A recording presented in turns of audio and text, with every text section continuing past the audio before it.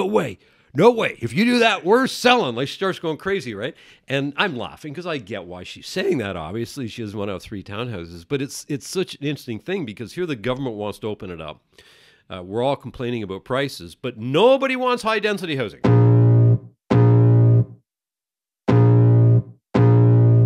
Welcome to the Tom Storey Show with Steve Karrasch and Tom Storey, where we discuss everything real estate or whatever else is on our minds.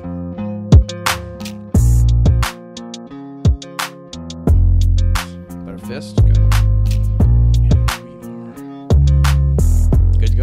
All right, let's do it. All right, welcome back to episode, I think we've already lost count now, of the Tom Storey Show. This is the first one that we have done in person, and to prove to everybody that Steve and I actually are friends. We actually know each other in person, and we've got a guest on today. Sorry, what was your name again? Richard Robbins. Oh, yeah, Rich. Yeah. So to give some background, I've known Rich for pretty much my entire career, probably 9 years. Steve, you've known him a lot longer, 15 years maybe? Oh, geez, man. First event was probably 2010. The first time I met Rich, we actually went crabbing together. In the this weather we're experiencing today in Whistler is way better than what we experienced that day.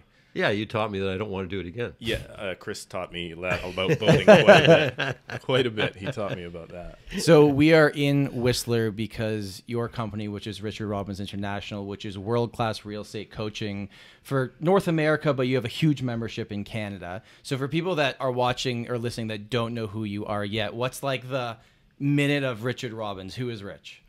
Well, very quick overview. Started in Peterborough selling real estate, 24 years old. 27, moved to Markham, Unionville, opened a real estate company. Yep. Got killed for a few years, finally figured it out. Yep. And then in 96, sold that. 98, started Richard Robbins International, which is really, it's an events coaching company. And your membership now has grown to very large. So we're over 500 coaching members? Yes. Yeah, we're probably, actually right now we're floating just over 6. Wow. So, it's been... it's been a great over 20 years, I can say that. That's amazing. Well, not many people can say that they've run a business, started from scratch and been successful for that long. But I think a lot of people watching and listening to this right now, the market is changing. And whether you're a homeowner watching this, a real estate agent, someone in the mortgage industry, you're probably thinking like, oh, this might not go very well. And I don't know exactly when this episode will come out, but when that happens, the next interest rate hike will have happened. I think a lot of people are concerned. And there's a lot of terrifying headlines out there right now. So as someone that has been through these cycles, advice for homeowners and then realtors for what we're about to go through and the mindset you have to have. Well, for homeowners, it's always the same. People get caught up, oh, my home's gone down in value. But if you're not selling it, who cares? Right? You only lose, or you only win when you sell, in all fairness, Sure. right? And real estate has always been a long-term play and always should be a long-term play. And I think if people get caught up in trying to, let's flip it, and it's very expensive to get in and out of real estate. Yeah. So, long-term, it just doesn't matter, right? And it really doesn't. So I think, people got to realize that. Now, for buyers, maybe there's going to be some opportunity right now, which is wonderful because there haven't been for buyers for a long time. If you think about what we've gone through over the last, say, 2 to 3 years in real estate, it was like something I'd never seen before. Yeah. It was insane, right? And not just that, but if you look at the whole economy, I tell the story about buying a car. I had to wait 7 months to get the car, and then the car arrives, and they want to give me money not to take it because they literally, can probably sell it for more money because it's available right now instead of waiting 7 months. All these crazy things. And I know supply chain issues got a lot to do with it, but we need things to settle down. Right. It just can't continue that way. Then you look at realtors. And, of course, if you go back and look at the last 2 years, our sales were up. Prices in Canada were up 51% in 2 years. Sales up 36% in 2 years. So we had an expanding market where all of these opportunities were available. Well, guess what? We're going back to normalizing the market a little bit. So, it'll all be fine. However, do you need to be a little better? at what you do. Do you have to think about, how to generate leads? There's not going to be as much low-hanging fruit as there was, but, at the end of the day, keep being educated, work on your skill level, right? Start thinking about how you're going to generate leads, and it'll all be fine. Totally. I had done a talk to realtors at the end of March, and it was like the first in-person one I had done in a long time. And I said, can you put up your hand if you had your best year ever in income or sales in the last 2 years? And the room, obviously everyone put up their hand, right? And I'm like, what do you think? You think I have a better year this year? And most people kept up their hand. I was like, are you sure? Have you looked at the numbers? Because so those last 2 years and you were showing this morning, we were looking at the chart. So the last 10 years of price growth across Canada. And then I think it was the last few years of 5 years of sales, right? Yeah. So 2021 was not normal. No. In fact, it was very unhealthy. Yes. So I think it's just that we've almost become used to the fact that, this is just the norm now, when it never was the norm. Now things are changing back to a healthy market, but we think it's going completely the other direction because we've been so far on the other side. And frankly, if you've been a seller in the last 2 years, you've been spoiled. 100%. Well, I said it this morning, when we were in at the event, I said, picture yourself driving 120 miles an hour or 120 kilometers an hour. Doesn't matter, right? You're flying along, no traffic, everything's good, right? And you do that for 2 hours straight. And then all of a sudden you hit traffic and you go down to 60 or 80 kilometers an hour. What's it feel like? Yeah, you feel like you're doing nothing. You feel like you're dead stop, right? That's where we are And guess right what? now. You're still doing 60 to 80 kilometers an hour. It's just you're not used to that. And we become conditioned to everything over a period of time, right? Yeah. But guess what? Now we're going to become conditioned to something else, and it takes a little while for us to get used to that. But I'm not concerned about the marketplace. It's changing. And what is the only constant in the world? Change. So get used to it. We just got to adapt, right? And that's what the great do. So we've got two audiences here for this podcast. One is the consumer, the real estate enthusiast, I call it. The other one is agents. You're the master in Canada about training agents how to do proper business. You're the guy. I'm more interested to hear what you think on the market side of things, because I do think here in Canada, we are obsessed with this 6 to 18 month quick money thing. And I've seen that now since late 2014, maybe 2015. There was a period of time, 2017 for you guys, 2019 for us, where that shifted. But it's like the marketplace is addicted to this quick dollar. So do we just stand back and say, I don't know, get used to normal times again? Or what? The whole society, it's just not a healthy relationship with what the market should really be. I agree.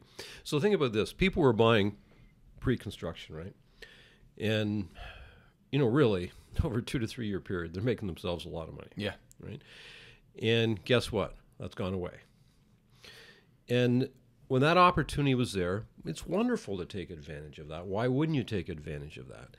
But I think what we all have to do is realize that there's some basic fundamentals at work in real estate. And the basic fundamentals, and I've been in real estate in almost 40 years, 37 years I've been in the real estate game, right? And I look at it and I say, the number one thing that I've learned about real estate is that if you play the long game in real estate, you'll look like a hero. Mm-hmm. So here's an example. I got a call about, 2 weeks ago from somebody. And it was one of our clients, and they just started asking me about, well, what do you think? Is it a good time? Isn't it a good time? I'm thinking about buying some commercial, and I have this opportunity sitting in front of me. And they said, but, I'm really concerned about the market. I said, so how long do you plan to keep this? This episode of The Tom Storey Show is brought to you by the YouTube for Real Estate video course. Are you interested in creating an engaging, value-driven YouTube channel to help educate your client base on real estate in your market, as well as introduce a new revenue stream to your business? Perhaps you've already created a YouTube channel, but are struggling to gain viewership and the subscribers you are looking for. The YouTube for Real Estate course will provide you with proven tips and strategies on how to create and cultivate an engaging YouTube channel, as well as how to optimize your channel, resulting in higher viewership, subscribers, and yes, deals. But that's not it. I implemented YouTube in my business in early 2021, and it has easily been the best marketing source for meeting new clients that I have ever had in my business, period. Better than expensive geofarming, internet marketing, and open houses combined. And now it even rivals my repeat and referral business. If you would like to learn all the tips and tricks for meeting new clients using YouTube, simply go to Video Course Login or click the link in the description below and sign up for the YouTube for Real Estate course today. And learn a year's worth of my painstaking research of learning how to use YouTube for real estate in just a few hours by taking the YouTube for Real Estate course. So go to videocourselogin.com right now and use the promo code TOMSHOW at checkout. Again, that's videocourselogin.com or simply use the link below. I don't know, 20, 25 years? I go, buy it. 25 years from now, you're going to look like a hero. Like people look at you and go, oh boy, aren't you the lucky one? No, you're not the lucky one. You know, it's like, it's just real estate. You know, when's the best time to buy it? Now. And wait. Buy and wait. Buy and wait. I just did that in a video because I went back and I was pointed in the right direction for CREA's archive stats. And I went back to 1981, the difference between 1981 and 1982. And then it was just like, I zoomed in on the graph for like, if you bought at the peak of 1981, like disaster, terrible, everything's horrible. And then I zoomed out to 2021 and it's like this little blip, right? And it's just like, yeah, I think hold. I think if you're getting into real estate for the purpose of owning a property for 6 months, you may as well go to the casino. Right? That's where I think people are at. And I think it's been an unhealthy addiction in maybe our whole economy to it, right? It just doesn't make a ton of sense. And I don't think anybody like us is trying to say that it ever did make sense. But I don't know, maybe the public sees it differently because, I mean, they don't, the overall thought of a real estate agent is not always the most positive one, right? So they're just thinking that we're in it for a fast buck, fastest sale possible, right? And through you and your organization is where maybe we're exposed to this differently because we just don't have. And the group we travel in is like doing it the right way, so you kind of forget that the others exist, right? Mm-hmm. Like when I hear some stuff happen, I'm like, there's no way people actually do that or that agent did that. Maybe it does. Maybe we got the wool pulled over our eyes because of the community that you've built. Well, I think, let's face it, real estate, the barrier of entry in real estate, as we all know, is a wee bit low. It's better. It's better now than it ever was. I understand, but it's probably a wee bit low. Right. And when the market was as hot as it was, and you're right, it's really been hot for a long time. We're just talking the last couple of years, but really the market's been hot, other than blips, for quite a while, right? That somebody gets a real estate license is not what they do full time. I always tell this story. I got in an Uber in Vegas one day. I was there for a conference. I'm going to the airport. Guy says to me, "What do you do?" I said, "I'm in the real estate coaching and training business." He said, "Well, I'm a real estate agent." He's driving my Uber, right? Mm-hmm. And that is somewhat common, right? If you think about it. And when that happens, you get worried because that's also when, like, my aunt's telling me about cryptocurrency. I'm like, oh, there's a bubble. Right. How does she know about this? Well, I look at that and I said, well, like if that person was really great at real estate, they'd be out marketing and prospecting and generating leads and making way more than the $12 or $15 I'm giving them to get to the airport, right? Yeah. But the reason they have a license, chances are, and I can't say this person in particular, is because, maybe their brother will sell or their uncle will sell or whatever the case is, and they get 2, 3, 4 deals a year. Well, imagine this. Real estate, for almost everybody, is the largest financial transaction they'll ever make. And somebody is doing that, right, that maybe does it once or twice a year. I'm not convinced there's a lot of unethical real estate agent, but I am convinced there's a lot of agents that don't know what they're doing, right? Now, let's face it, there's some unethical, but most people don't know. I was with a buddy of mine, and it was down in Florida, and we were playing some golf together, and he's a very successful agent. And he said to me, and he actually used to work for me years ago when I had my brokerage, so that's long he's been in real estate, and he said to me, he said, "Rich, I actually have to rewrite 50% of the offers that come in." Because he said there's such a disaster. Well, that's a problem, and it really is. So that speaks to your point. It is a problem. I'm starting to give up on this, but as you do the personality stuff, extremely gold. I have received offers in the past where I'm like, oh, I'm just starting from scratch on this one, right? I'm going into web forums and I'm writing it from the beginning because it was so incorrect. And now the offer is actually not signed by the buyer and it's signed by the seller first, going back in the other direction, right? It's an issue. I don't know how to fix it. Tom knows my theory is, my come up was through mentorship, right? Tom's come up, I think, was also through mentorship, but through your organization more than a mentor. But mine was through a mentor. And I'm thinking, why don't we have an apprenticeship program? Why don't we have 4 years of schooling first? And Tom's got his theories on why that is, and it's, organizations and funding and all these different things. But it's money. It's money. Yeah, like as many people paying the fees as possible is the best thing. I disagree with that, but every other profession, right? Think what it takes for an accountant to get to partner. Think what it takes for a plumber to get his ticket, right? And we just don't have that. And not only that, we get taught the rules of real estate. We don't get taught the game of real estate, right? Like, I'm not sure if this was even you that brought it up, was, teaching golf, right? Is this one of your things where you're like, I'm learning to play golf, and all they did was hand me a rule book and a set of clubs. And once I'm done the rule book, you're a professional golfer. Right. Didn't teach you how to swing the club. And that's what your organization does. Right. Right. Yeah. And you think about it, well, it wasn't that long ago that Tom got licensed with. Well, it's crazy now. This is year 9. Is it really? Yeah. Wow, you're really getting I know.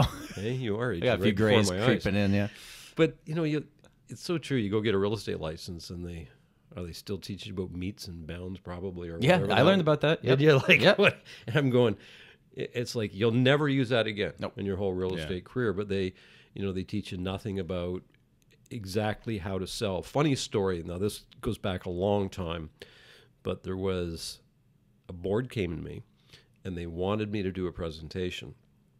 And they wanted to make sure that people could get credits through my presentation, right? And so I had to send in the content. So anyway, I sent in the content, and they wouldn't prove it because I was teaching people how to sell, and it was too motivational.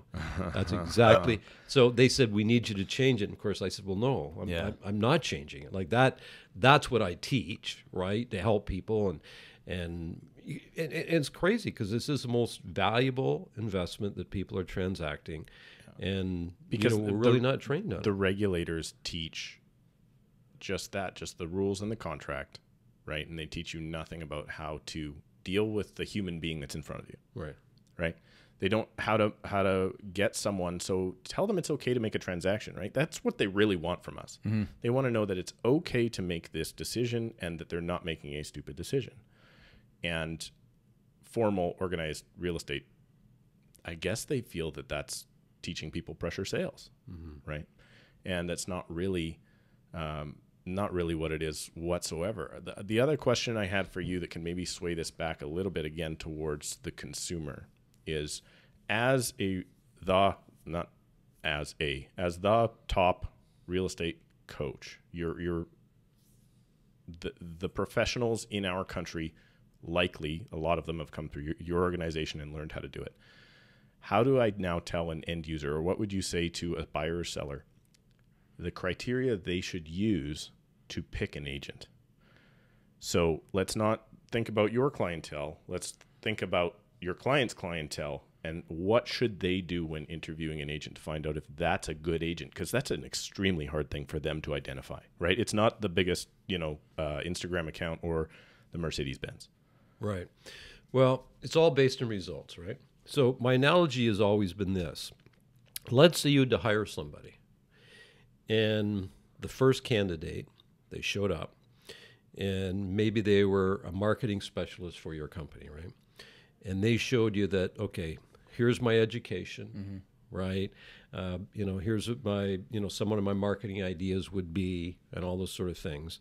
And you look at that content. So in other words, they're talking about what it is they're going to do once you hire them. And then the second candidate comes in, and the second candidate does a little bit different. They don't talk about what it is they're going to do. They talk about what they've already done for the companies in the past. So they look at it and they say, okay, I've worked with, this company, that company, this company. Here's some of the ideas we implemented, and here's the results those ideas produced. Which one would you hire? that's what I think people aren't good at deciphering. Right. We'd hire the second person because they showed you a result. Yeah. They said, here's what I've already done. But do you think the public can decipher the difference between this guy's telling me his brag book versus this guy's really selling me the dream of what he's going to do for me? Like those are the two different scenarios, right? So then what would you ask a realtor then? So what would you ask a real estate agent if you wanted to qualify a real estate agent? And again, we obviously talk about this in our training, everything. Like, I think there's a few things you really need to know about a realtor. Is number one, how many homes have they actually sold? If you're gonna sell your most valuable asset, wouldn't you want to pick somebody that's done it a fair amount of times, right? So that would probably be a good question right there. How long you been in the business? How many homes you actually sold? And then the next question you might want to ask them is, okay, what percentage of your listings, if you're looking to sell your house, actually sell? That'd be a logical question, wouldn't it? Mm-hmm. So in other words, if you take 100 listings, what percentage of those actually sold? Is it 80%, 60%, 50%, right? And then another logical question might be, well, on average, what percentage of list price are you negotiating for the sellers you work with? Mm-hmm. It would make sense. You want to know if they have negotiating skills, right? And then the next, on average, how many days is it taking for your listings to sell? Now, there's sort of the 4 key questions, because when you ask those questions, now, let's face it, Steve and Tom, you guys know this. If, let's say, one seller interviewed 10 agents and asked those 10 agents those questions, how many people do you think could answer those questions? Some wouldn't know what their number. Well, most wouldn't know what their numbers were. Maybe 8 out of 10 wouldn't know. Wouldn't have a clue, right? Yeah. So you imagine they're sitting there now. All of a sudden, the consumer's going, "Whoa, well, you don't know that, you don't know that, you don't know that, and you don't know that," right? Because that to me is what I'd want to know. I'd want to know, what has your success rate in the past been? And so that's, as a consumer, where I would lean.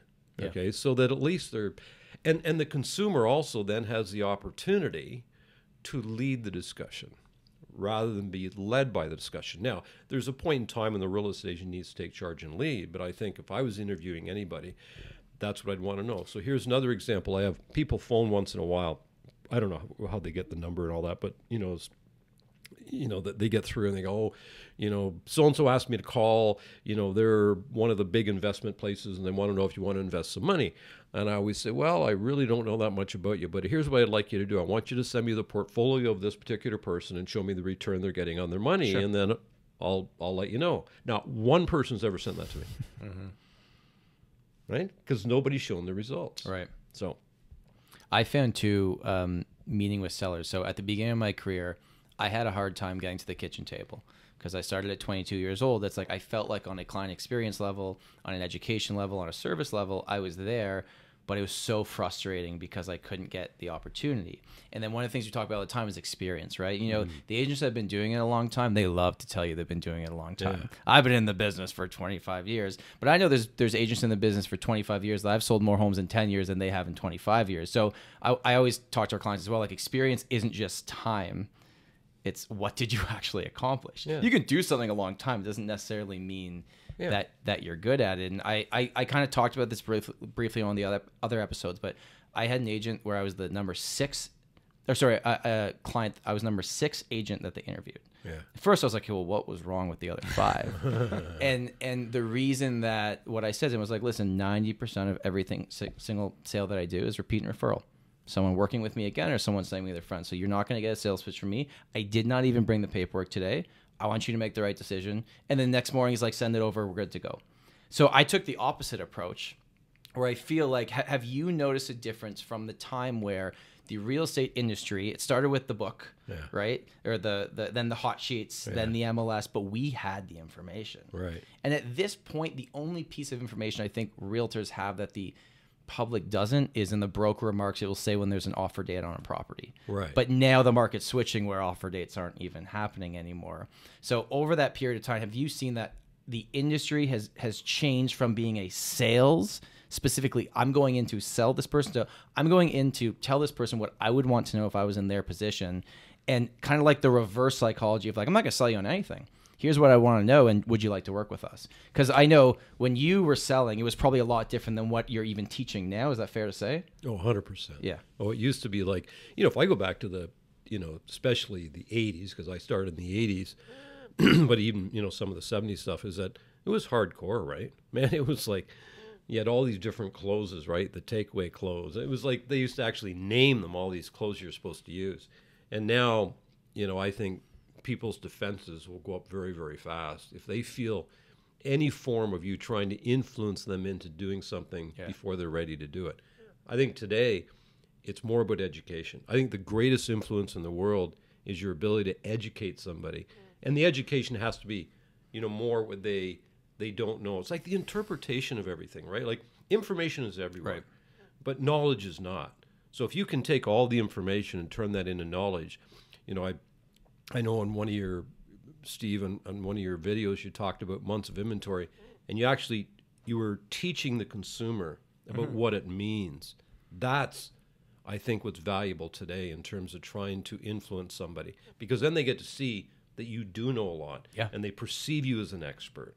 And then you're right. It's like, it's almost better not to close. Yeah. Right. Let me know what you want to do. It's been really, really strange with the YouTube side of things, which is what do agents think they need to do on video? They think they need to show how fancy the house is and, you know, show up in a suit and show off the house. And that's great to get the listing. Let's face it, listing videos are tools to get listings. They're not tools necessarily to sell listings, right? For 99% of the time. There's a few small percentage that do them so well, but for most of the time, But I don't think that even when they do them the best, I still don't think that shows a lot of value to the buyers or to the buyers in the active buyers in the marketplace. They may be interested in just looking at it if they're, you know, maybe the one buyer that does buy it, and maybe that's all you're looking for. But we're doing those videos out there to show sellers a beautiful thing about their home, you know, that they love. When we started doing the YouTube stuff, it was all, okay, education. Like, I do some boring videos, Rich. Like, here is a property disclosure statement and how it feels. But people are like, people watch it. Oh, man. I mean, they don't get the watches that some of the shock value stuff does get, but they're like, oh, that's what that form means now. And let me tell you, when we're reviewing those or when we're presenting those offers now, here's the PDS. Oh, yeah, I watched a video on that. It's fine. Let me read it real quick. Right. And that's, I think, why they're reaching out, is because you're educating them first. And that's specifically on the buy side, that is the greatest value I think you can now show as an agent. And the other cool part that I'm finding about it is, again, personality type thing, I'm not a big fan of repeating myself. So it's awesome to see 2,000 or 3,000 people. They're like, oh, yeah, I watched that one. It's fine. So now it's like, oh, this is the easiest transaction. And there are a bunch of guys that are doing similar types of videos, but I don't know that they're showing that they're the expert in their area, or why. Again, they're starting to talk about the market, or why the market might be doing this, or why the market might be doing that. And that's the shock value side of it. But it's not like, why should I pick that guy to help me buy a house in that neighborhood? And I think that's why Tom and I have found so much success in it. You know what I found with mine too? A lot of the feedback that I get when people call or reach out and say, hey, I've watched the videos, I'd like to work with you. They say, you make it very simple. I can understand what you're talking about. And I think I got that from you. Are you very simple, Maybe Tom? I'm very simple. But I got that where your company is so good at packaging information that is out there, but then you package it and teach it where you're like, okay, I understand that. And I try to make my videos the same thing. And it's so cool where people will reach out, and it's not like, hey, Tom, I'm interviewing 5 realtors, get on the list. It's like, I watch your videos, I want to work with you. Yeah. And it's this totally like mindset shift from, they'll even like reference something I've said in a video, or like, I don't even remember what I said because we don't have scripts, we just talk, right?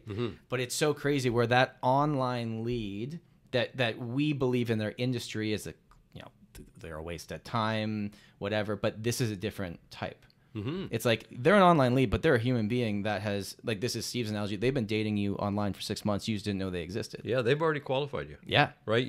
They've already made up their mind. And that's the power. If you think about, you talk about the way it used to be to the way it is now. Right. Like, I'm telling you, like, it's easier now, like, compared to the way it used to be. Because, now you can, like, for instance, like we were talking about this morning at the event, we said, like, everything that's sitting in your head right now as a professional real estate agent is content that you can create and push out. Yep. Yeah. Because how is it you can have such a valuable conversation sitting with a buyer or seller? So if you can do it one-on-one, everything sitting in your head is just content. Which now when you push it out, because it's like the old days, it was, everybody used to say it was buyer beware, right? Sure. Now it's not. It's not buyer beware anymore. It's like buyers now are, watching everything, listening to everything, reading everything, and then they're deciding like who we're going to go with. And in some cases, by the time they're finished doing their research, they might know as much as many real estate agents know. Not all, but many. So the consumer is so educated today compared to the way they used to be, right? So when you start pushing out content, they start to realize, I didn't know that, I didn't know that, I didn't know that. And every time a consumer thinks to himself they didn't know it, they see value in you. Interesting. Yeah. I mean, totally. It's so crazy to me how I started making these videos to try and stand out in a crowded marketplace. I just wanted someone to say like, oh, okay. And especially when you talk about something, and like, this as a speaker, like a professional speaker, you talk about something, you better know what you're saying. You can't go up there and start spewing a bunch of crap that you don't understand. Yeah. Right. And you talk about this, like if you did a talk on something you weren't passionate about, it probably wouldn't come off the same way as going and talking about something that you're very passionate about. Yeah. And so I want to shift slightly here. So in my 9 years of selling real estate, we had a blip in 2017 where the market cooled off a bit. Yeah. In 2020, in the condo markets, things dropped off. And that was the first time I started getting calls saying, hey, I know you do this. You're a specialist in this. I could hire my cousin, but I need you now. And this next 3-4 months, and we talked about this today, is kind of the transition zone. Yeah. Where it's like sellers want the old prices, buyers aren't willing to pay it. No one actually knows what things are worth. Things are changing all the time. If I'm an agent right now, let's be honest, things are slower than they were for everybody. Maybe a small percentage are still doing the same level of business, but for everybody, it's slowing down. Yeah. If I'm an agent right now going, okay, there's going to be less the pie is smaller, but the consumer now needs someone that knows what they're doing. Not every house is going to sell. Not every condo is going to sell. If I'm an agent thinking, okay, well, what can I double down, triple down on in the next 6 months when everyone else is saying, oh, the market's changing, interest rates, making excuses, how do I grow my business? Well, you look at it, you say, again, we talked about this morning, but marketing is the oxygen to their business, right? So, and I think in the last few years, we got a little lazy. As agents, we became almost order takers instead of salespeople, because when sales go up by that much and there's so many opportunities floating around, they're everywhere, right? They're everywhere. So it's like everything's low-hanging fruit. You're just grabbing it. And all of a sudden now you go, maybe it's not that way anymore. So guess what I got to start to do is I got to get back to some of the basics. And what a great time to become a trusted advisor, where people start to look at you and say, you want to know something? You are very good at what you do. I need you. So I see the opportunity right now is absolutely huge for the top, whatever percent. In the last 2 years, our job was going to a seller and saying to that seller, hey, I have 12 offers on your house. Would you like to pick the highest one? It was a very easy conversation. Yeah. Now it's, hey, we had 2 showings this week. Yeah. Neither of them gave us feedback. This home sold, 8 more have come. They're hard conversations. I think a lot of people haven't had to have those hard conversations in a long time because they're not fun to make. No. And I remember just going back to my small experience of like 6 months of declining condo prices in 2020 when the pandemic hit. Yeah. Every week, all I did was call people with bad news. Yeah. Hey, this one sold 20 grand lower than the last one. You want to get ahead of it before it keeps going, because we cannot guarantee when the bottom of the market's going to happen. Yeah. No one knows. On the interest rate side of things, how you think this is going to keep going here? Like, are we going to see a drop off? Because we had talked kind of just like on a car ride when we were going to lunch that one day, and I had asked you like, well, what was it in the late 80s that really made this happen? And it's interest rates. Yeah, it's interest rates. Well, actually, based on what I've read or learned, I think every real estate recession, if you want to call it that, has been caused by interest rates, right? Because when you're buying something worth hundreds of thousands of dollars, a small rate change makes a difference. Yeah. But I do see rates continuing to go up. I really do. I think until they get this inflation under control, I don't know what else the government can do. They've got to get inflation under control for the long-term economy for us all. Because how can you have food prices, gas prices, car prices, and everything else? Real estate obviously is one of them. like, you know, it's one thing for the consumer, or I shouldn't say, well, the consumer that does well financially, but boy, think about the average family right now. Like, I feel so bad for them. I'm thinking, all of a sudden now they got to drive to work and their gas has gone up by, you know, whatever percentage. It's crazy. You know, meat's gone up by whatever percentage. You start to look at all that, and you got to remember, most people in the world, they live on fixed incomes. So the government has to get that under control, because if they don't get that under control, right? Yeah, It'd be, you know, crazy bad what ends up happening to us long term, right? So I think rates will continue to go until the government sees that they've got inflation under control. Now, saying that, unfortunately, what we generally see with the government is they go both ways too far. Yeah, 100%. Right. 100%. So they they go down too far and then they go up too far, and it causes a little bit more damage. So yeah, I think rates are going to continue to go up. I really do. And you know, it's going to be difficult for a little while, but you know, it is what it is, right? Like I look at it and say, we're all going to be fine at the end of the day. And people get so freaked out because they want it to be the way it was. But guess what? Nothing is the way it was. It always changes, right? Do you think there's any truth to the fact that because every news outlet is putting out scary headlines and we are talking about the market changing on a daily basis and putting out videos about it, that we're almost speaking it more into existence, that we're telling the consumer, hey, things are not good, and then everyone's mind goes, okay, things are not good, I'm going to wait, and we're making the issue worse? Or do we think we just don't have that type of control? You know what I mean? Like, the Tom Storey show is influencing the Canadian real no, estate but a market. lot of people are saying the same things. And if I'm someone sitting at home that does not give a crap about real estate other than when I sell my house every 10 years and I see what's going on, I'm like, that doesn't look very good. Mm-hmm. Of course we do. You think, what is the stock market?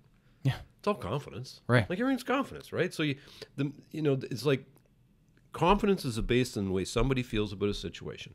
And the minute people start to feel negative about a situation, then what do? What's the first thing people do? Is they close up, they shut down. Yeah. They stop spending money, they quit buying.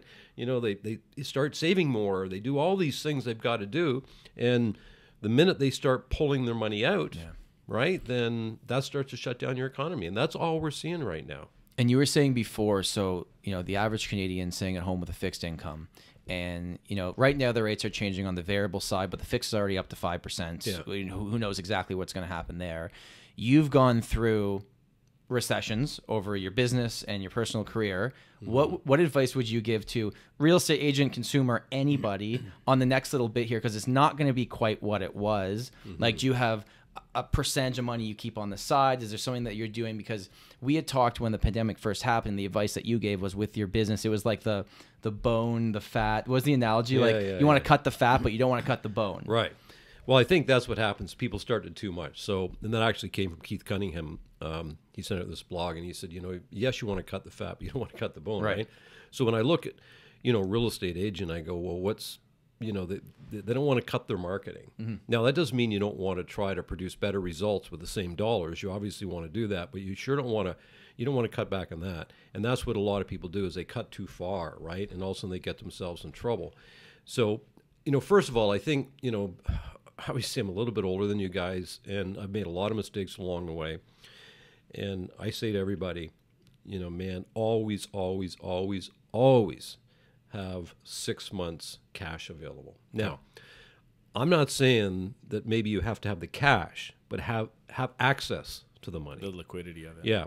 So, you know, whether it's a line of credit or whatever the case is, because, you know, if you have 6 months cash sitting around, like, first of all, nobody's going to go with no money for 6 months. So 6 months cash is a lot more than 6 months cash, right? Keep going, guys. Yep. So the secret is that take the pressure off yourself. Yeah. So that you can make rational decisions. So many people get in trouble and they start making irrational decisions. So what I say is, first thing, marketing, critically important. Okay. So make sure that you're investing your money in generating leads somehow, some way, whatever that marketing is for you. The second thing I think critically important is some form of education, whether it be training, whether it be coaching. And the reason why is it's more important now than ever before, because now you need that great idea. See, when the market's really good, you can get away without that great idea. And what's interesting is common sense ain't so common. Everybody says to me, well, market starts to change, you guys should be busier than ever. I said, no. I said, you know, that would make common sense, right? But it ain't so common, right? But I look at it and say, you need that idea now, right? Because if you're going to start to innovate, start to shift, well, where are you going to find that idea sort of thing? So it becomes more important than ever before to make sure that you're educating yourself in terms of changes you can make to produce better results in the world.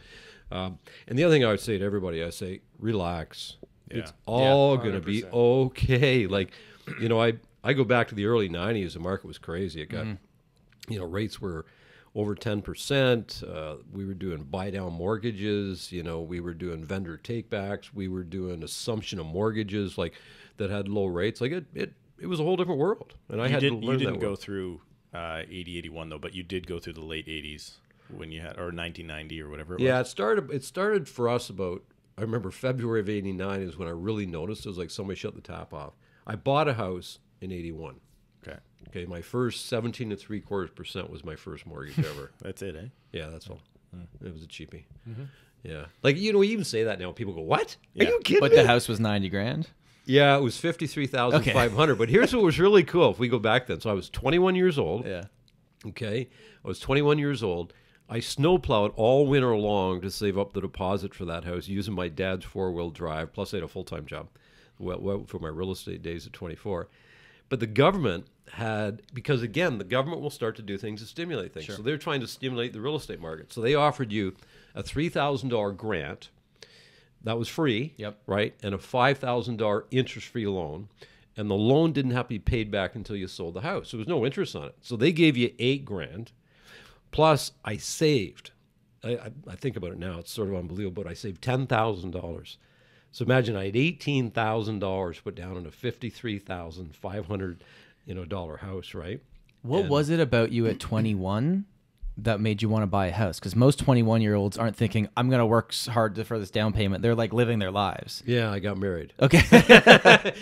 So what ended up happening was, you know, I thought I wanted to have a house, right? Yeah. You know, because it's family, and I sort of, you know, started very, very young, and yeah, I just, you know, I wanted it. It wasn't an investment then. I wasn't thinking about, I'm going to make money and this is going to go up in value. I wasn't even thinking that way because it wasn't happening. Right then. So to me, it was just about a place to live. And that's right? a smarter way to think about it. It needs to be, hey, I get to rent or I get to buy, right? Rents go up, mortgages go down. It should be that simple for a lot of people, but they're caught about, is it a good time to buy, bad time to buy? What's it going to do in the next 18 months? And it should be, is there a safe place for my kids to go to bed? And can I pay the mortgage? Like that's where I think people should be looking at, right? They just focus so much on, you know, ups and downs, and that is just going to stress you out even more. I think there's going to be a bunch of people that are about to be stressed out with their variables. I was talking to my mortgage broker actually on the way up here, and he was like, 97% of our mortgages funded this month were variable. Because the gap's so large between variable and fixed the gap right now. was so large. Except now we're going to see, I don't know what the spoiler alert is because this is coming out after the rate announcement, but rate announcements going up, like a bunch of people have locked into these variable rate mortgages that are not adjustable rate mortgages, and they're now they're thinking, okay, well, my payment's not going to change, but I'm in a variable. They have no idea what that means. There's a very good pay chance more interest. they're going to be in a rough spot on the other side of things, right? Once they're done their first term, or if rates just keep going up, which we all expect they will for the foreseeable future. Yeah. It's going to be, you know, hey, it's going to be interesting. Let's just say that, right? Do you think it's going to be anything like everybody compares every time things aren't going up? Like, we're going back to the late 80s. This isn't going to be pretty. What are we going to do here? The only reason I don't think so is because Canada has, like, I just believe Canada, we've got sort of, you know, fundamentals to have a strong real estate market. Like, you know, based on what you read, right? You go, okay, so you've got all these baby boomers that the price of their house has gone up a lot. They have a lot of wealth in real estate. So what are they doing? They're now starting to transfer that wealth while they're still alive to their kids to get them into the market and help them out. Benjamin Tulsa was seeing the largest wealth transfer in Canadian history, right? So, you know, so I think that's got a little bit to do. Will save us a little bit. The second is that, you know, it depends what you read, but they say we're short of 1 million homes in Canada. You know, we have 400,000 people immigrating here every single year. You know, so when you look at some of those things, you think, well, we need housing, right? We need housing, and I think over the last 10 to 15 years, it's getting more difficult to build. Yeah. It's been getting more expensive to build.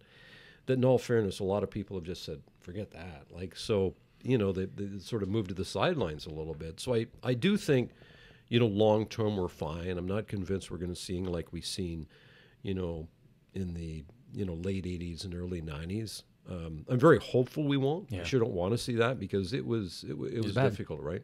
Yeah, it really was. So we were taking a shuttle from the hotel into the village in Whistler yesterday. Oh, this is interesting. And we were saying like, hey, you know, we had 3 kids with us. Where can we go and get a spot that will take us on a what? And the guy's like, actually, most places don't take reservations. They don't take walk-ins. They're like, oh, interesting. Why? It's like they're having a massive staffing issue. So Steve goes, oh, is it because the Australian visas? I made an Australian joke, right? Australian visas aren't coming through. And the guy he wasn't having none of that. No, right? He was like, it's nothing to do with that. He basically said rental prices are so extreme here that people cannot, if they want to work here, but they can't find housing here. And he gets 5 applications a day, and the first thing they ask is, do you have housing?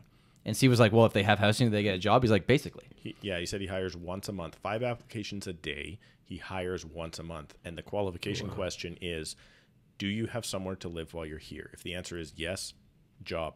Pick the job you want, right? That's how crazy it is here. And maybe it's Airbnb. I don't know exactly what it is that's been the big effect here. I just can't believe there hasn't been like some sort of company that's been able to come in and solve that issue, almost like a dormitory style of. Is there rent control in Whistler?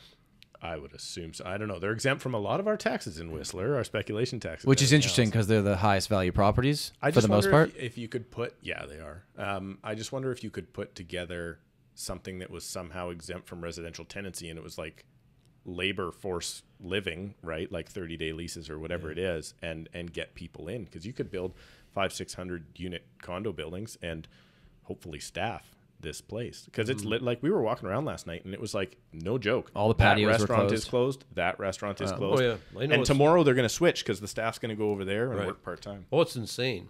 But I think, you know, we've got to, like, at least in my opinion, Canada's a very sought after place to live. Like it really is. And, you know, and if you look at the U.S.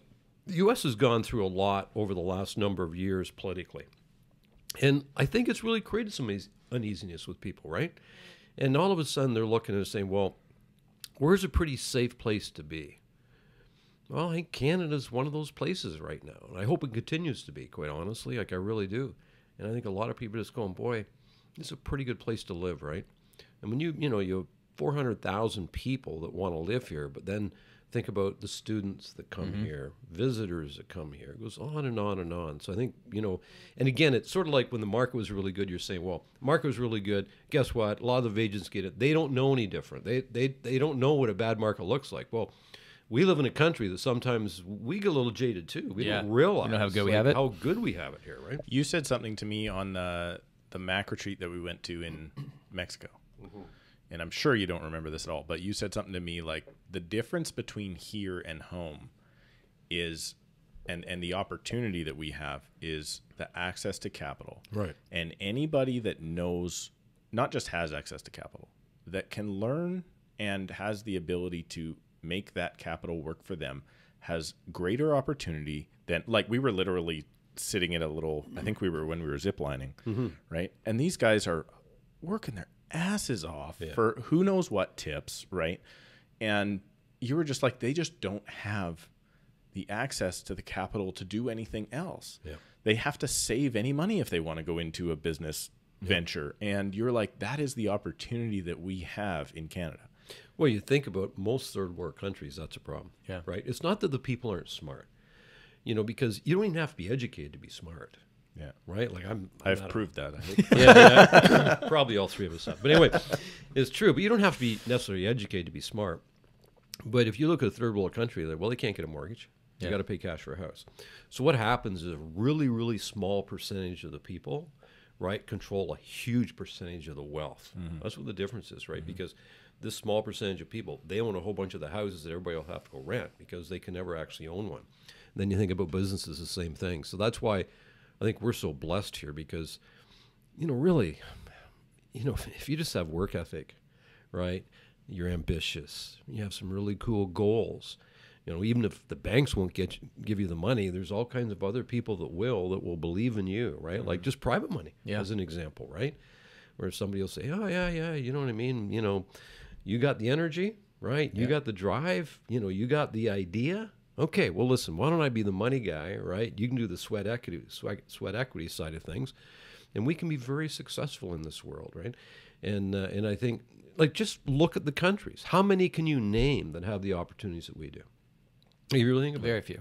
Like that's like it's amazing, right? And I think sometimes, you know, we get a little blinded to that because we're in it all day long. And, you know, it's the old saying, it's you know, the greatest emotion in the world is gratefulness, right? And I think, you know, like, grateful for the country we live in, grateful for the business we're in, grateful for the opportunities that we have, right? And all those sort of things. And when you start to, you know, operate from that place all of the time, it's amazing what opens up in your world, right? That's going to segue us into something, because my uncle lived a long time in Hong Kong, and he came back and he's like, Canadians' favorite pastime. And I'm like thinking, oh, I don't know, hockey, lacrosse, whatever our sports are. And he's like, no, it's complaining, right? It's complaining. And being around you're extremely successful, right? You're extremely successful. And you're also infectiously positive. And that correlation happens so often. And I don't know, is it like, do you think those people that maybe don't have that behind them, they can't dig themselves out of it because they're also not around other people? Because maybe the media or whoever wants you to believe that people that have money are evil or big bad or whatever. And that's not my experience. Every time I meet somebody that's worth more than the last person I met, they're only usually harder working and more positive about their work every single day than the guy that's complaining, right? My uncle always says, he's like, you know what they do in Hong Kong? They go to work, they put their head down, they shut up, and they do their work. And that's it. He's like, here, we complain when we go to work. We complain all of the time. We complain about housing. We complain there's not enough taxes spent on us, whatever it is, right? He's like, it is Canada's national pastime.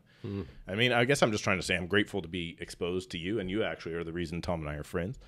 And it's so awesome to be brought into a world where the happier the person I'm meeting is usually even the wealthier person I'm meeting, which is crazy to me. Yeah, well, thank you for saying all that. That was very nice. I'm sorry, I won't do it again. Yeah. Don't make a habit of that, okay? I won't recognize you. But anyway, yeah, you know, same thing with me. Like, but you know, I do believe that I had a lot of things happen in my life by chance that connected me with all the right people. I do believe that my journey has been very much by conditioning from the right people. Like at 21 years old, there's this one guy, Terry Windham, I've said it before. I've interviewed him on my podcast, and he was the start of introducing me to all these people that were like, they were crazy successful, like a world I didn't come from, if you know what I mean. Like I've always said that it's sort of interesting that, you know, when you get on a plane, they put business class up front, and I think it's a good idea because people see it and maybe they aspire to want to be there. You know what I mean? Because if you don't see something, sometimes it's hard to want it. Yeah, you're not exposed to it. Right, you're not exposed to it. So he exposed me to things and people. And what's really weird is those people are still most of my best friends today. Like we're, you know, here I'm 61 years old and Terry's now 65 years old, and we still hang out, we still spend time together. And plus all these people he exposed me. So I do think there is something to be said. And quite honestly, I think, and I think both of you guys would agree with this, is that I think a part of what we do as a company is we create a community of like-minded people where, you know, everybody, they hang out, you know, they get to know each other, right? And everybody sort of is like, you know, we're rising together, right? We're all having fun and we're doing our best, but we're all rising together. So I do think, you know, conditioning is a big part of success, right? And all of those people, you're right, they just seem to be really happy people, kind people, good people, like just want to do a good job for people, all those sort of things. And but I do agree with you. I think a lot of people look at it and they go, oh, well, you know, the rich people, you know, they're taking advantage. And hey, there's always a few, but I look at it overall, I say, no, they work their asses off, man. They're really trying to bring value. They're trying to help people. Like, think about it. The only way in the world you can be financially successful is by figuring out how you can serve a whole bunch of people. and get paid for it. Solve other people's problems. You never have to worry about money. It's the only way. Yeah. Like really, like legally. You know what I mean? Like, you know, we could figure Hey, it. illegally, you might be solving a lot of people's problems. Right? Yeah, but you just might go to jail for it. But anyway, and I don't think I would do well in there. That's actually one of my greatest fears. It is something that scares me to death is thinking about anybody putting me in jail. You brought up your podcast briefly, and I want to give you my thoughts on your podcast. Because it's probably, if you're an agent in Canada, you need to be listening to your podcast as far as I'm concerned. But I want to give you the feedback from it because I'm a podcast guy. I don't listen to music whatsoever. And often there will be 2 or 3 or 4 of your podcasts stack up, right? And I'll be like, I don't want you to take offense to this. I'll be like, I'm not feeling that today, right? I just not feel like, nah, I'm not going to do it. And then they stack up and they stack up, and I'm like, okay, I've listened to everything else. The only thing left is Rich. And then I put it on, and God damn it, I feel better after. And I think it's awesome. I think it's if you're an agent, particularly. I don't think anybody that's if you're still watching this that's interested in the market is probably not going to listen to your podcast. Right. But if you're an agent in probably the States and as well as Canada, like it's uplifting because like, probably for the stuff that we've said, but every second or third week I'll be like, I don't want to listen to that guy this week. I just don't want to do it. And every time when I actually sit down and do it, I honestly feel better because I like to hear other people that are going through the same struggles as me every day. Yeah. And it really helps me. It really helps me get there. You've also got structure to it. It's been consistent, which I think is awesome. So that's a plug for your podcast. Oh, well, thank you. You sound like my son. I just don't feel like listening to him right now. That sounds just like what my son would say, right? Come on, Dad, not now. One of my favorite sayings that I hear, I get reminded of it once a year because Keith Roy shares it. He says, everyone believes in affordable housing until it comes time to sell your own property. Yeah. Okay, I'm like, oh my God, that's like the most true thing I've ever heard. Yeah. Now, through my almost decade of selling, no one's ever said like, wow, prices are so cheap, I can't wait to buy a house. You know, in your 15 years of selling, I'm sure the same. In the 90s, were people complaining about prices? Yeah. So nothing's changed. It's always been unaffordable. So is there any way to solve this big issue that housing's too expensive, or is it just like these are the fundamentals of our market? We can like it, we can not like it. I put out an Instagram reel, which was like, the market doesn't care what you think. Yeah. It is what it is. Like, we can agree, we can disagree. You can blame realtors for prices going up. Now that prices going down, somehow it's not our fault. You know, like we were never going to win, right? Or it's our fault both ways. So what do you think, just like in terms of like prices in Canada? Obviously, we're going to have drop-offs, but they seem to go up and down, but then up. Yeah. And it's just access to capital, immigration, unemployment. Like, is that why? Well, I think the only solution, Yeah. right, if you really want a solution to prices constantly going up or not enough housing, you've got to have more supply. It's the only solution, the only way. And I don't think it'll ever happen to the degree we need it to happen. The government has to reduce the cost. They got to reduce all the red tape, and they got to start to open up property and make it. Here's what's really interesting. So Ontario, as an example, is talking about getting rid of a lot of the zoning bylaws. You've probably heard this before. Yeah. So, you know, if you want to put a coach house in, you can. If you want your basement, you can, that sort of thing. And I recently bought a sort of a commercial property, and I was actually joking with the neighbor who I know really well. I knew the neighbor before I bought the commercial property. And they lived there in the residential home. And I just jokingly said to her, I said, she goes, you're going to use it for office? I said, yeah, but I said, I'm going to sever off that parking lot, and I'm putting townhouses back there. She goes, no way. If you do that, we're selling. Like, she starts going crazy, right?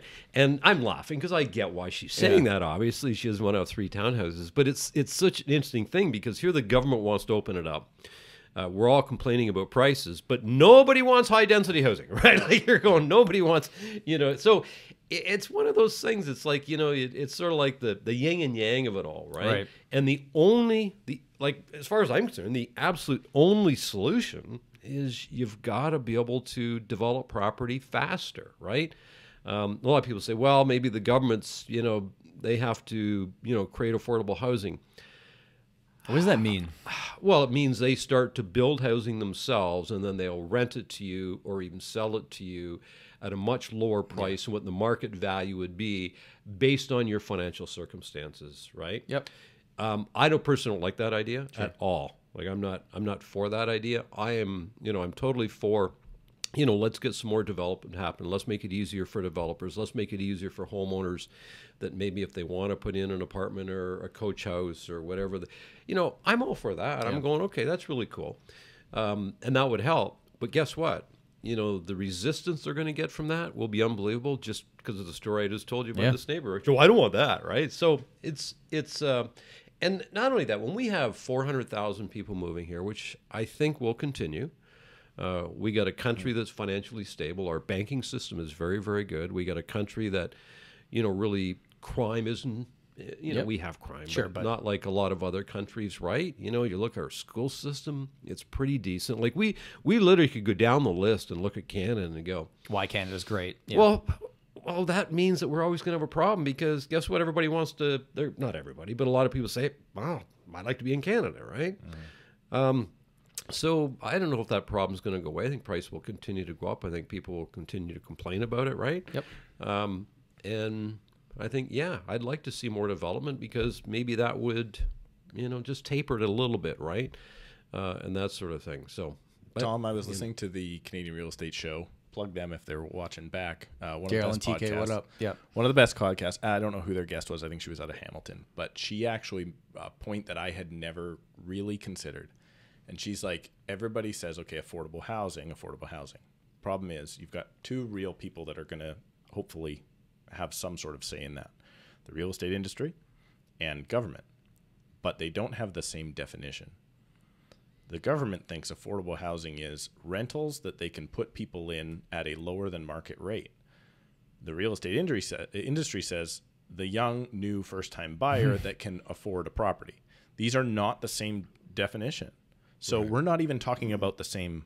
When everybody mentions the same thing, we're not even having the same conversation. Might as well be two different languages. It makes no sense. Well, even so, the first-time home buyers, everything that comes in, it affects the people that are not in the market more than the people that are in the market. Because if you're not buying and selling, or if you're already in the market, you're riding the wave, good or bad, it is what it is. But first-time home buyer. So let's say in February, I'm a hypothetical first-time home buyer. I want to spend $500,000 to buy a condo in Toronto, which buys you a very small bachelor unit. Okay, so in February the rates were let's say 3% fixed. Now they're 5%. So now I can't afford it, even though prices have dropped. I still can't afford it because that lower end of the market saw less decrease than other segments of the market because it's still affordable compared to everything else. Now, okay, fine. Now I'll rent. Wait, rental prices are up 20% in the last year because interest rates went up, less people can afford, and now rental prices go up. And it's like there's no winning. There's no way to win this if you don't have help from family or saved up money. It's really difficult. And I can understand the frustration if you don't have a way in. Like people are like, listen, I didn't have this advantage. This isn't fair. How the heck am I going to do this? And I don't know what the answer is. My thought was always, well, we don't have a housing shortage if interest rates go up, right? Because that's proving to be true in the market. However, again, what argument are we talking about? I've been proven wrong because we do have a housing shortage because rents are skyrocketing. So as soon as people opt out of buying, now rents. Then we have a rental shortage. Then we have a rental shortage, right? So we do have a housing shortage. I changed my opinion on that because I was like, just put it at 5.5%. We're not going to have a housing issue. True on the buying side probably, or the selling side, or whatever, but not for the people that need or have to rent, right? But don't you think long term, I know what you're saying about, okay, then rents go up and, we're talking about Whistler, right now, some of the restaurants don't open because they don't have enough staff. But long term, doesn't the free market fix its own problems? I guess I don't know because the government interferes so often that I guess we'll never know. Right. At least in recent years in Canada, the government has done pretty much everything. The stress test looks like it may have been the best thing they did because we're about to find out if it worked or not because everybody after January 1st, 2018 had to qualify 2 basis points higher at 5.25, right? Which I think will be a good thing for where rates are going. And you can go all across Canada, different provinces, what the changes have been. But I guess maybe the answer is yes, but I don't know because they get into it so often to try to fix the problem. How much of the free market, though, was caused an issue? Like lack of regulation is free market, basically. How much of that caused issue in 2008?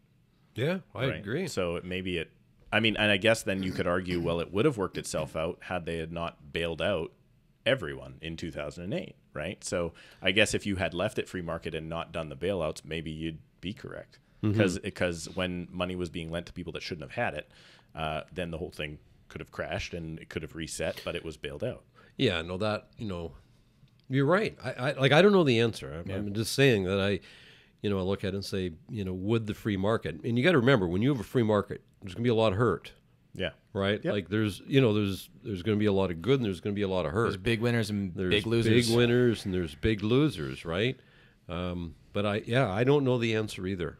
I just have trouble believing that we're going to see house prices in Canada plummet. Yeah. Right. So if they don't plummet, I know they go down a little bit and then they turn around and they start to go up again. Well, the problem hasn't been solved, like in terms of affordability. Yeah.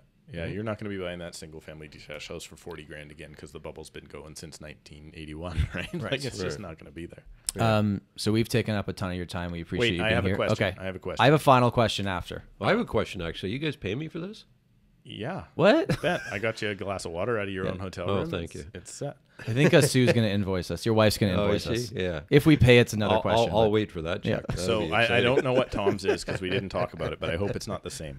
Surprise, we didn't come organized to this. I want to give you a fictional situation, and then you can tell me who is the better real estate agent in your opinion. Okay. For the consumer to pick. Okay. So let's say you interview 2 agents and they look like fairly similar plans, fairly similar timeline in the business, all that stuff.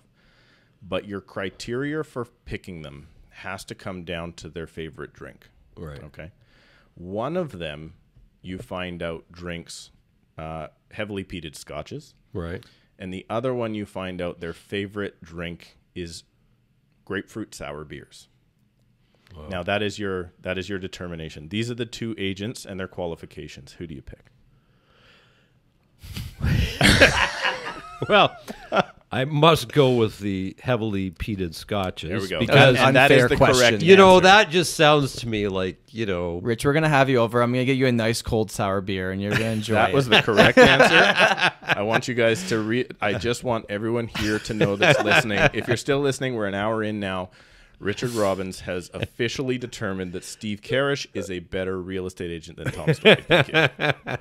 Okay, what's your question? Okay, Tom? final real question. Nothing to do with real estate. This is just advice for life and setting goals and succeeding. So you've talked a lot about how when you were young, you literally wrote down like all the things you wanted to accomplish. And for the most part, you've crossed a lot of those things off. So advice for people that are feeling, doesn't matter if they're in real estate, whatever, but they're feeling kind of lost. They don't feel like they found themselves yet. Like, what advice would you give on a purely like mindset? Yeah. How do you accomplish what you want in life? Like, how do you make this happen?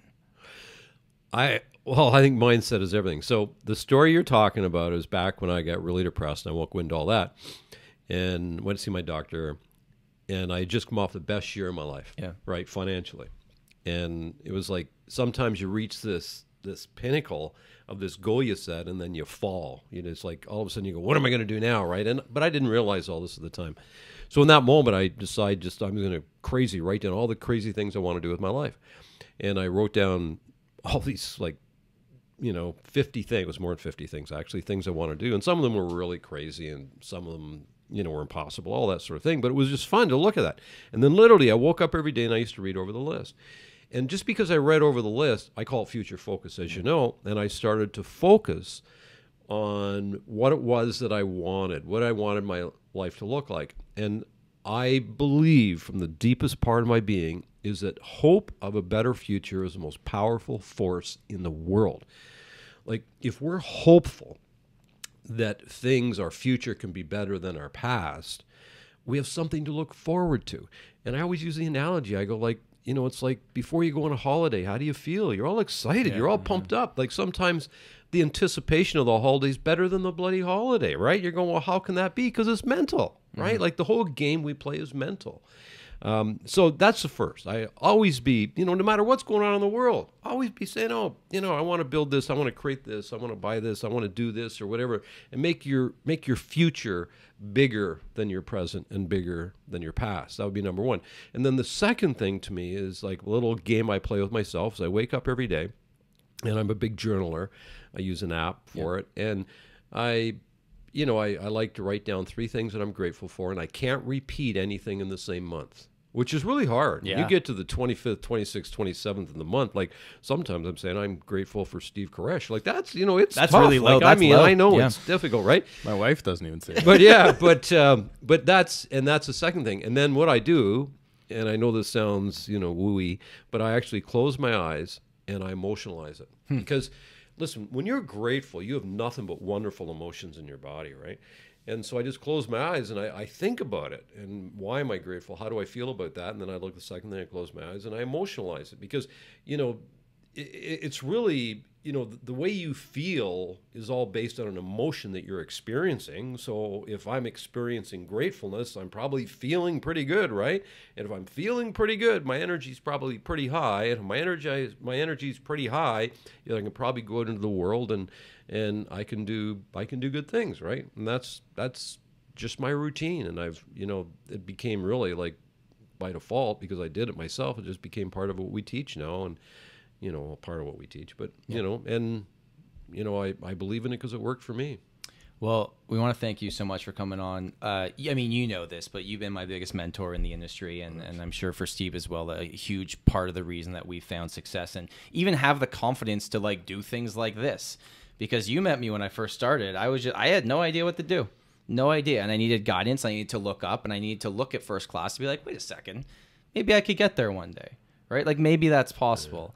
Yeah. If someone's listening and they want more information about your coaching program, who do they talk to? Where would they go? Yeah, just go to richardrobbins.com, and you know, you can talk to you know, Storm Fletcher or Jamie Balahood, and they'd be glad to just have a conversation with you. But just go to the website; everything's there. All right, Steve, any final thoughts? Maybe I mean, I don't like to do sales pitches a ton, but it's been everything for our business, so I appreciate it. Thank you. Well, I appreciate you guys. You know that. We're a community. I always say that it's the coolest thing in the world that we all get to grow together. Yeah. Right? And that's what's fun, because I learned so much from our members. And, you know, then, of course, they get to learn, I get to learn, we all get to learn, and called Learn and Grow. I remember very, very early on someone that was like against coaching in general. It was like all coaching companies are just cults. And I was like, well, if the cult means living a better lifestyle, meeting people I like, and making more money, sign me up. Exactly. Like, I'm down for that. You can call it whatever you want to call it. Whatever you want. I want to be a part of that. Yeah. So thanks, Rich. We appreciate you coming on here today. Yeah, thanks, guys. A lot All right, of fun. Tom, in front of Rich, I'm going to make you do your signature sign-off. Oh, yeah. Well, it's embarrassing. The sour beers didn't help, but this is how we end everyone. Bye. Okay, thanks, Rich. Appreciate it.